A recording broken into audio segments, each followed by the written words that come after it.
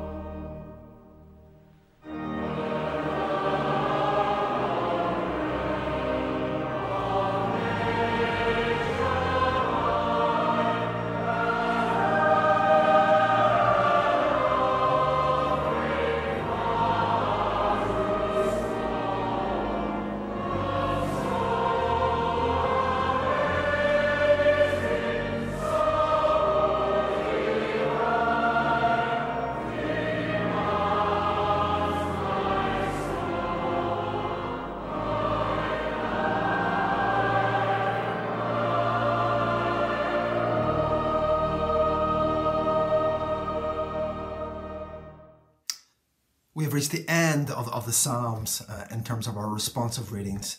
Psalm 150. As usual, I will read the odd numbered verses, and if I could ask you to repeat with me the even numbered verses. Psalm 150. This is God's word. Praise the Lord. Praise God in his sanctuary. Praise him in his mighty heavens. Praise him for his acts of power. Praise him for his surpassing greatness.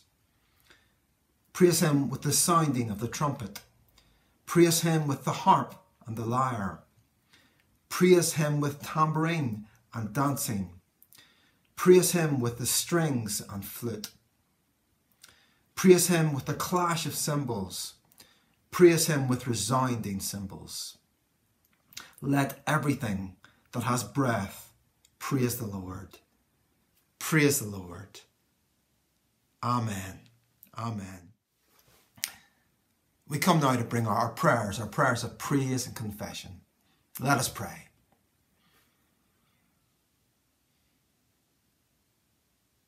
Father, we thank you that you are a God who we can come to worship. We can bring you our worship, Lord. We can do that, Lord, in our own homes, during online services, Lord. We can do it in our own devotional times. We can worship you with our lips. We can worship you with our words, with singing, Lord. We can come to you in prayer, bringing our praise and our worship and our thanks to you. Father, it's a blessing that we can come, that we can focus on you. You tell us so much about you, Lord, in your word. You tell us about your character, Lord, so many aspects of your character, who you are, your nature, Lord. We thank you, Lord, that you have given us this revelation of you through your word, Lord, that we can come, that we can focus on you, Lord. We can see how worthy you are of our praise. Father, we thank you that it is a joyous thing that we can come and worship you. It builds us up, Lord, coming to worship you. And focusing on you, Lord, it is something that lifts our spirits. We thank you for worship, Lord. We thank you, Lord, also for the revelation of yourself through Christ. That you point us to Christ. That when we look to him, Lord, we see you. We see your nature, Father. We thank you that you have told us in your word who Christ is, that he is the Son of God, that he is God in every way, God incarnate come to earth. Father, and we thank you that your word explains to us why Jesus came, what he has done for us, that he came, Lord, to die, to rise again, Lord, that we might know salvation, that we might know victory over sin, that we might know eternal life, Lord. We thank you for what Jesus has done for us. It has opened up the way to life, abundant life, Lord, eternal life. And we rejoice in that, Lord. We rejoice that you have called us now your children. We are children of God through what Jesus has done. We thank you, Lord, that Jesus also sets us an example, that he shows us how to live, that he shows us what a perfect life looks like. Father, we pray that you would help us as we strive to live like Jesus and to be like him. We thank you for his teaching, Lord, the teaching that he gave while on earth, and the teaching that we have, Lord, right through Scripture, Lord, that shows us how to live. It shows us who you are, Lord. It directs us in the way that we should walk. Father, we thank you that in Christ we see perfection. We see perfection, we see holiness. When we see Christ, we see our own inadequacies. We see our own brokenness. We see our own inability to live that perfect life. We see how frequently we sin, Lord. How frequently we get things wrong. Lord, we are aware that we are a fallen and a broken people. So, Lord, we come in just a moment of silence, Lord, to bring our confession to you, Lord. We do that now.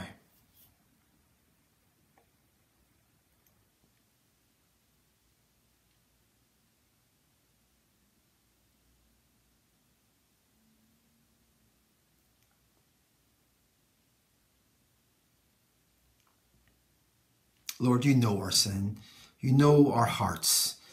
You know what is in the depths of our hearts, Lord, in every part of them. Father, we thank you that even though you know how sinful we are, that you forgive us willingly when we come to you in Christ. When we repent, when we confess our sin, you forgive, Lord. And we thank you for that. We thank you that you are a forgiving God. We thank you also, Lord, for your Holy Spirit that you give to us, that indwells us, that enables us, Lord, as we seek to live out to live out our identity as children of God. Father, thank you that you give us strength when we need it. Thank you that your Spirit guides us, that it provokes us, that it, on occasions, Lord, reveals our sin to us. We thank you for your Holy Spirit given to us to live within us, that he is the helper that we need. Help us to rely on you, to rely on your Holy Spirit in our lives, Lord. Father, we pray all these things in your Son's name. Amen. We're going to continue worshiping now as we sing together, Lord enthroned in heavenly splendour.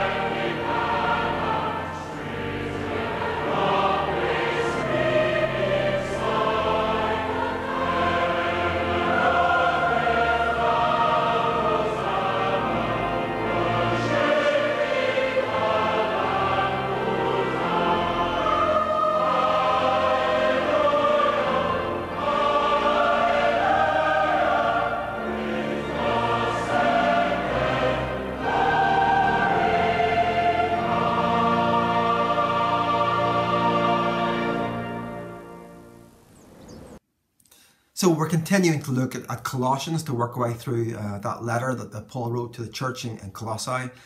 If you have your Bibles there, we're going to read from chapter 3, verse 18. Chapter 3, verse 18. Colossians. This is God's word. Wives, submit to your husbands, as is fitting in the Lord. Husbands, love your wives and do not be harsh with them. Children, obey your parents in everything, for this pleases the Lord. Fathers, do not embitter your children, or they will become discouraged. Slaves, obey your earthly masters in everything, and do it not only when their eye is on you and to win their favour, but with sincerity of heart and reverence for the Lord. Whatever you do, work at it with all your heart, as working for the Lord, not for men, since you know that you will receive an inheritance from the Lord as a reward. It is the Lord Christ you are serving. Anyone who does wrong will be repaid for his wrong, and there is no favoritism. Masters, provide your slaves with what is right and fair, because you know that you also have a master in heaven. Amen. We thank God for this, his word to us this evening. We're going to bring our prayers for others now. Let us pray.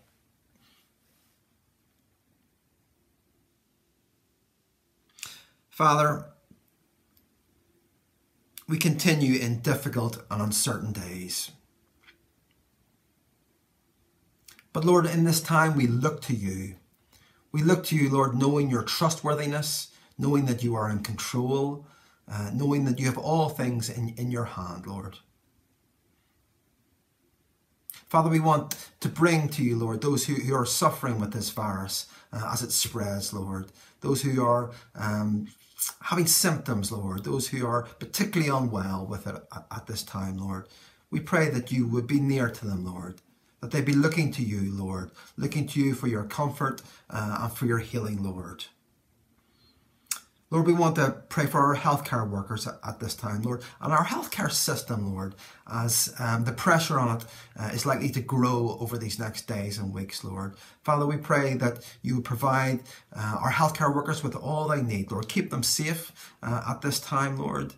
We pray that our health system would be able to cope over these next weeks, Lord, that they would have the resources that they need at this time. Father, we're aware that there are many in hospital, Lord, at this time who have limited access to their loved ones. Visiting is restricted, Lord. We pray you would be with them, Lord. Feeling particularly cut off, Lord. Finding it perhaps hard not being able to see people. We pray that you would be their comfort. They would look to you, Lord. They would look to you through Christ, that they would know your presence and your comfort with them at this time. Also, Lord, for those in care, Lord, who also are perhaps not permitted many visitors, Lord. Be near them, Lord. Be close to them. May they know you as their friend, Lord, at their side, that they would know your presence. And Father, we know also with the increased restrictions on households at the moment, Lord, that people aren't able to see their immediate family, Lord, as much as they would like. And we pray for everyone who is feeling deprived, Lord, of seeing loved ones at this time. Lord, may they know that in the future there will be better days, Lord. There will be days when this virus will be past. May they for now, Lord, just be able to trust you, to look to you, Lord, and to know you as their strength, to know you, Lord, very, very near to them at this time. Father, we are aware that many are fearful for the future. Many are anxious as to what these next weeks, months hold, Lord. Many are pessimistic about what will happen over these next days. Lord, may they look to you. May they trust, Lord, that you have all events that are coming up in your hands, Lord. Nothing happens without your allowing it to happen. So, Father, we look to you and we trust you at this time. Father, we are aware that many are suffering in terms of income at this time, Lord. Particularly those in the hospitality industry, Lord. Those in business. Father, we pray for those who are struggling perhaps to make ends meet at this time. And also concerned for what these next weeks will bring in terms of income, Lord. May they trust you, Lord. May they know that you provide, that you are a God who does not let his people suffer beyond what they can cope with, Lord. Father, we want to also pray for our schools. We want to pray for our universities, our young people. Father, we pray, Lord, that you will help our young people just to be wise at this time, to stay with the restrictions, Lord, to do what they have to do as far as what the restrictions require. We pray you would keep them safe from this virus, Lord, and we just pray that the spread would be contained, especially amidst our young people at this time. And Lord, we also just continue to remember those in authority, those making the decisions, Lord, both within Northern Ireland and within the UK as a whole, Lord. We pray, Lord, that you would very much guide them, Lord. Give them all that they need, Lord, to make wise decisions. Decisions that will help, Lord, to contain this outbreak, also while keeping the economy going, Lord. Father, we come to you trusting you in these days, knowing that you are faithful. And we pray all these things in Jesus' name. Amen. Amen. We again continue to worship as we sing, "From heaven you came, helpless babe."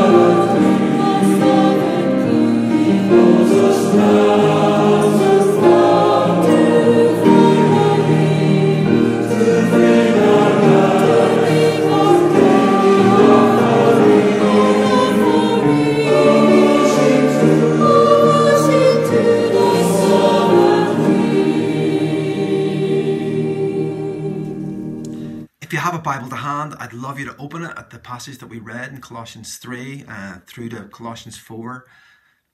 We're going to pray before we come to consider this passage together. Father, we thank you for your word, Lord. We pray that you would be glorified through it this evening. We pray also, Lord, that you would bless us through it, Lord, that we would be built up, edified, Lord, that we would be able to hear you speak, Lord, and to put it into practice in our lives. We pray this in Jesus' name. Amen. So before we get into this passage, let's just remind ourselves of the context here. In the first half of this letter, Paul has gone to great lengths to set out who Christ is and why he came. False teachers in Colossae seem to be teaching that other things were perhaps more important, or at least equally as important as who Jesus was and what he had done. Just prior to this section, we see a section entitled in the NIV, Rules for Holy Living. And the message to the Colossians was, now you are in Christ. So live this out in your lives. Be who you are, was the heading that I used a couple of weeks ago when we looked at it together. You are now God's children. Behave in a manner which is in keeping with that. Live it out in your lives. In this section that we've come to today, he continues to tease out the practical implications for our lives of Jesus being God, incarnate and Lord over all. If Jesus is God and he has made our salvation possible through his death and resurrection, then this must have an impact on how we live. Paul turns his attention here to Christian homes and how we relate to each other in this environment. He is promoting healthy relationships. And hey, who doesn't need to work on their relationships? So what can we learn in this section about healthy relationships? Well, firstly, in all the relationships Paul is writing about, there is one key relationship, one primary relationship that runs right through this passage. We find the phrase, the Lord, 6 times through this passage. And in addition, the phrase, Master in heaven, in verse 1 of chapter 4. Healthy relationships developed under the lordship of Christ. Healthy relationships develop under the lordship of Christ. Before we seek to build healthy relationships with each other, we need to be in a healthy relationship with the Lord. And we need to be nurturing and building that relationship. When this passage says the Lord, it is referring to Jesus. And verse 24 tells us that, where we read, it is the Lord Jesus you are serving. Indeed, this is the key sentence in this passage. It is the Lord Jesus you are serving. When we consider all our other relationships, we consider them from the viewpoint of our relationship with Christ. And our attitude in our relationship with Christ is one of service. In our relationship with Christ, we first seek to serve him. And this attitude of service should be mirrored in all our other relationships. We seek to serve others, to put them before us. As Christians, we strive to be servants, to have the attitude of a servant. And this is what Jesus modeled for us. So there are 3 sets of relationships that Paul deals with here. Wives and husbands, firstly. Children and parents, secondly. And lastly, slaves and masters. And Paul sets each of these relationships in the context of people having a relationship with Christ.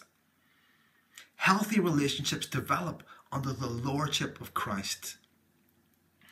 And Jesus said, I am the vine, you are the branches. Whoever abides in me and I in him, he it is that bears much fruit. For apart from me, you can do nothing. This counts for relationships too. They will be lacking something if they are outside of Christ. We can't really build healthy relationships outside of Christ. Wives are to submit to their husbands, as is fitting in the Lord. Children are to obey their parents in everything, for this pleases the Lord. And slaves are to obey their earthly masters with reverence for the Lord. For these relationships to be healthy, they must be in the context of those people being involved in a healthy relationship with Jesus. This is our primary relationship. As Christians, we strive for those relationships to be healthy. But if our relationship with Christ isn't healthy, then these relationships will not be healthy either. We see the issue of submissiveness and authority in these verses. We see that submission to authority is necessary. Submission to authority is necessary. It's important. God has designed it that we live in an ordered society with authorities that we are to be submissive to. In Romans, we are told that everyone must submit himself to the governing authorities, for there is no authority except that which God has established. If we didn't have a government of some nature, society would soon disintegrate. We are called to submit to this authority, but to remember that God is our foremost authority, and that if a government is asking us to do something that is in clear contradiction to God's word, then we should say no. But otherwise, we are instructed to submit. But submission to authority, it's probably something that as a society we are becoming increasingly resistant to. And this would be illustrated in the recent protests about government COVID restrictions, which include social distancing and the wearing of masks. Regulations that, of course, nobody is overjoyed about, but most of us can understand and appreciate the need for them. We therefore submit to the governing authorities by following the regulations. In the Presbyterian Church also we have lines of authority. Christ is the head of the church. And then in human terms we have the General Assembly, which is our highest court of authority. Then under the assembly we have various presbyteries, and then kirk sessions of individual churches. And this is a biblical model of authority in the church. It's ordered, and the lower courts must submit to the higher courts. God desires that the church should have order. In families and households, God equally wants these to be ordered, keeping clearly in focus that Christ is the head and that love is the primary principle. Now, the notion that wives should submit to their husbands, in today's society, it's not a popular notion. Many would dismiss it very quickly, but yet we are called to be submissive. We all are, in different ways. Submissiveness is one of the key characteristics of a Christian. We submit to Christ, who loves us deeply. Wives are called to submit to husbands who love them deeply. Children are called to obey and submit to their parents who love them dearly. In Scripture, we see submission modeled for us by Jesus, who, while being equal with the Father, made himself subject to him. And we read in 1 Corinthians, when he, that's the Father, had done this, then the Son himself will be made subject to him, who put everything under him, so that God may be all in all. And in Hebrews we read, although he was a son, he learned obedience from what he suffered. Jesus shows us what it means to be submissive. And in the context of first century Roman society, slaves are called to obey and submit to their masters. And I will address the issue of slavery before I finish. But we see here how God has ordered things based on submission and authority. Loving submission and loving authority. Without order, the whole thing falls apart. My point is that submission to authority is necessary. It's necessary. God has ordained how society should work and how households should work. Every household ultimately should submit to Christ. Submission is a good thing, and we all need to learn submission. I would also like you to note the reciprocal nature in all the relationships that Paul is addressing. Healthy relationships are reciprocal. Healthy relationships are reciprocal. If a wife is to be submissive, it's in the context of her been loved and cherished by her husband, and her husband submitting to Christ. There must be no self-seeking on the part of the husband. This passage in Colossians seems to be a summarized version of a passage in Ephesians 5 going through to chapter 6, where Paul spends longer addressing these relationships. In it, husbands are called to love their wives as Christ loved the church. Now, if we consider and reflect on Christ's love for the church, his totally self-sacrificial love.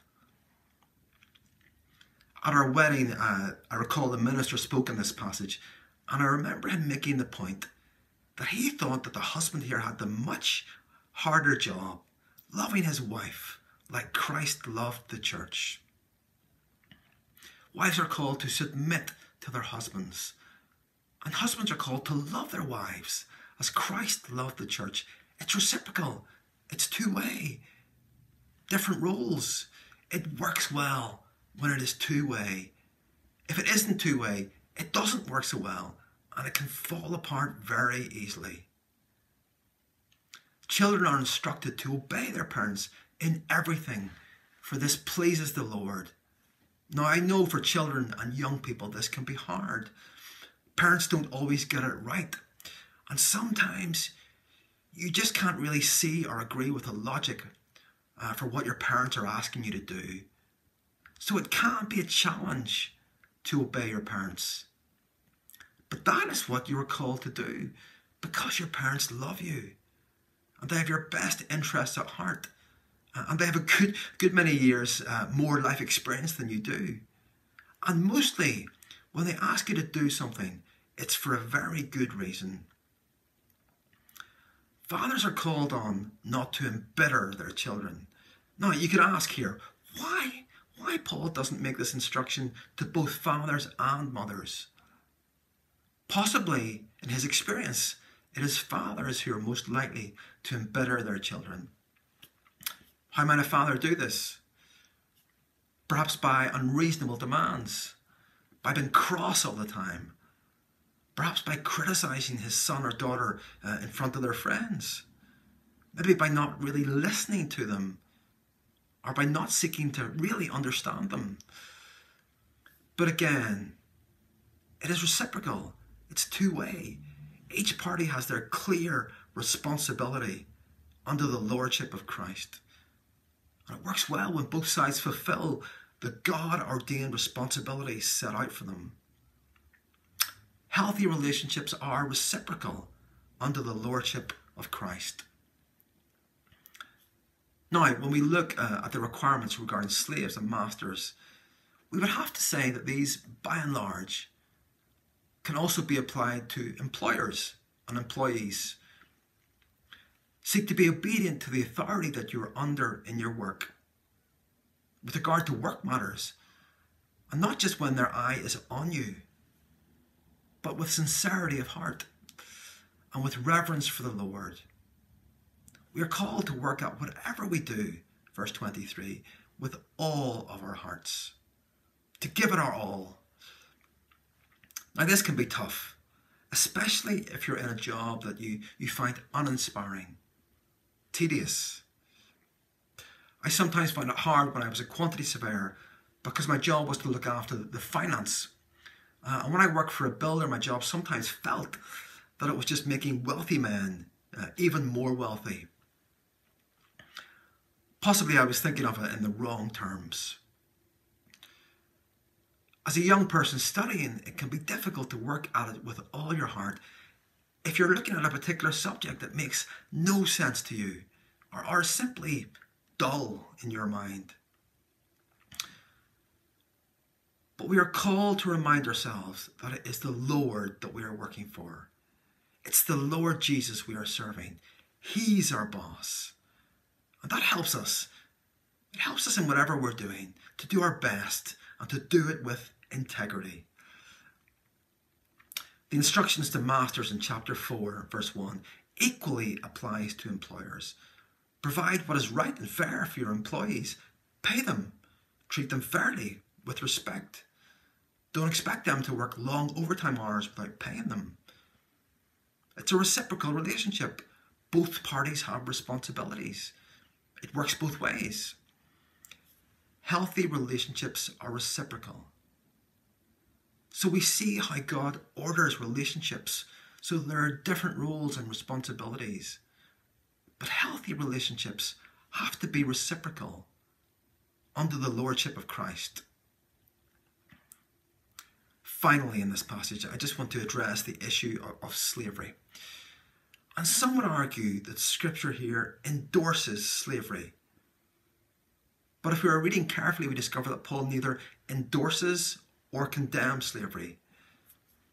But surely the Bible should condemn slavery rather than instructing slaves to obey their masters. So some would say. So why doesn't the Bible speak out about slavery here? Well, it's easy for us to look back from a 21st century perspective here and to be critical. But Paul here isn't wanting to change the entire social order of the Roman Empire. But arguably he was planting seeds that eventually would lead to the end of legalized slavery. What Paul was instructing here to masters was extremely countercultural, that you treat your slaves fairly, that you show them respect. In other words, treat them as human beings, not as a commodity. This letter is addressed to the church in Colossae, not to the leaders in society. Paul wants Christians to set an example as to how to treat people. He wants them to be a witness for Christ in that society by treating their slaves well, by showing them the love of Christ. He wanted the relationships between slaves and masters to be healthy and Christ-honouring. He is encouraging healthy Christ-honouring relationships. As Christian masters began to treat their slaves well, they would surely begin to see them more as human beings and realise that as they were made in God's image, they should not be oppressed as slaves. It did take another 1800 years to get there, but finally slavery was abolished. The other question that we could ask here is, why did Paul spend quite a large section here dealing with the issue of slaves and masters, and relatively speaking, so little dealing with marriages and families? Well, the answer probably relates to the fact that this letter to the Colossians was probably brought from Rome, where Paul was in prison. It was brought by a slave called Onesimus, who had deserted his master Philemon, who lived in Colossae, and he had gone to Rome to seek out Paul. And while he was with Paul, he had come to faith. And Paul had sent him back to Philemon with another letter, asking him to effectively forgive Onesimus for what he has done and to accept him back as a brother in Christ.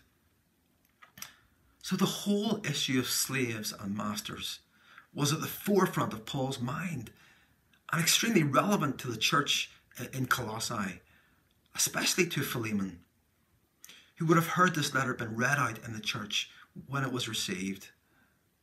That's probably why Paul spends longer on it in this letter to the Colossians. Let me summarize. Paul here is promoting healthy relationships. He's promoting these relationships amongst the Christians in Colossae. And right the way through this section, Paul says these relationships in the context of the one primary relationship, which is with Christ. This relationship must be healthy. It's the most important one. Healthy relationships develop under the lordship of Christ. We've seen that submission to authority is necessary. It's important. God has ordered society so that we all must submit to one authority or another. We need to learn submissiveness to God-ordained authorities. Finally, we addressed the issue of slavery, and we saw how Paul wasn't trying to challenge the entire social order of the Roman Empire, but simply trying to encourage healthy relationships between Christian masters and their slaves. healthy Christ-honoring relationships. This passage calls us to take some time to reflect on our own relationships. How healthy are they? How is your relationship with Christ? Is it a close relationship that you spend time maintaining and nurturing? Does your relationship with Christ impact and overflow into your other close relationships? Are these relationships healthy under the lordship of Christ? Are they reciprocal? And are they Christ-honoring? Let's take a moment to be still and reflect on what God is saying to us through his word.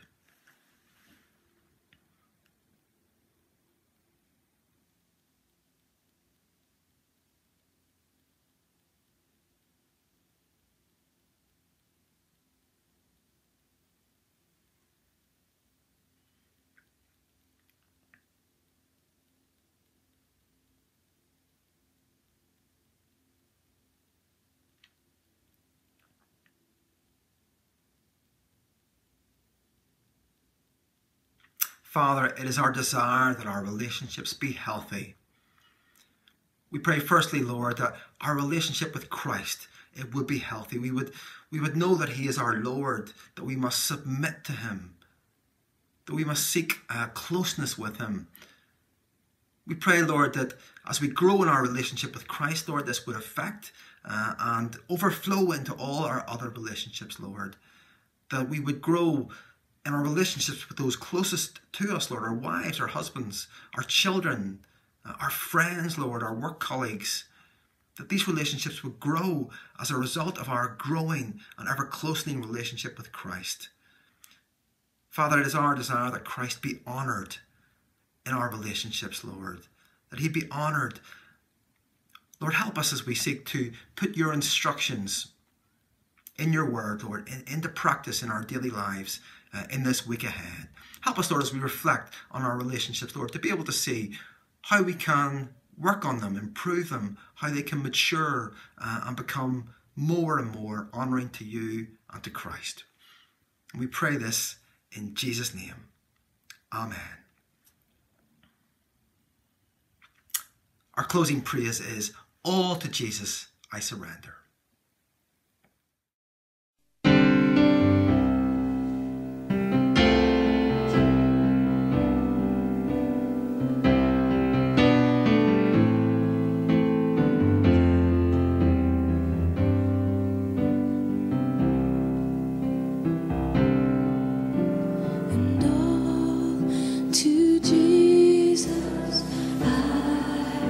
Surrender all.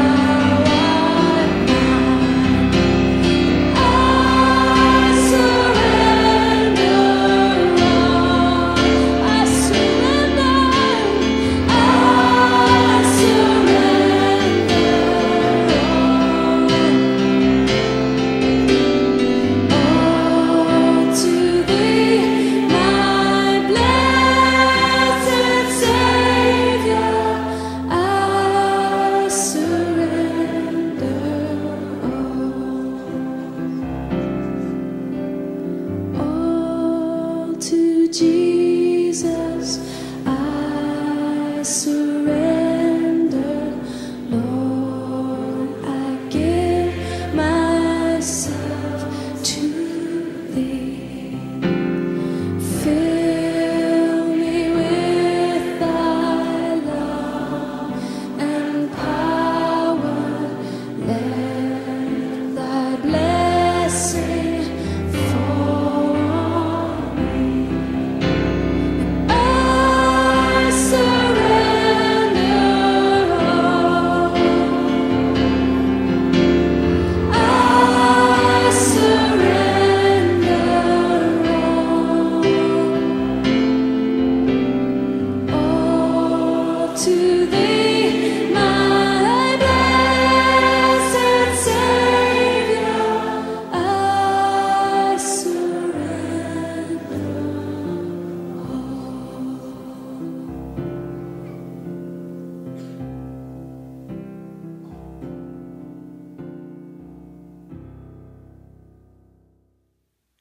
May the grace of our Lord Jesus Christ, the love of God, and the fellowship of the Holy Spirit be with us all, now and evermore.